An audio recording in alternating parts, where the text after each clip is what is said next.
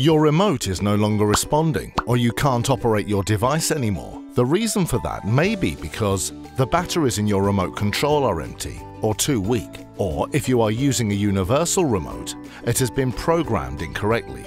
Even strong light irradiation can be a failure cause. Please renew the batteries in the remote control, or make sure that your remote has been programmed correctly. If the remote control still doesn't work, please test if the signal transmission is actually active. You need a digital camera or smartphone with integrated camera without infrared filter to check the signal. Activate the photo mode. Hold the remote control towards the camera lens and press and hold the power button on the remote control. The display of the camera or smartphone should now show a flickering dot.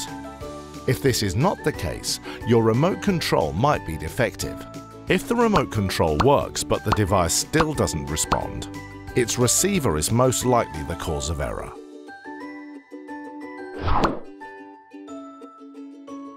A residual current discharge or reset to factory settings followed by reinstallation may help in such a case. Here's a summary of how to fix the problem of your MEDION device. Have you checked the batteries? Is the programming correct?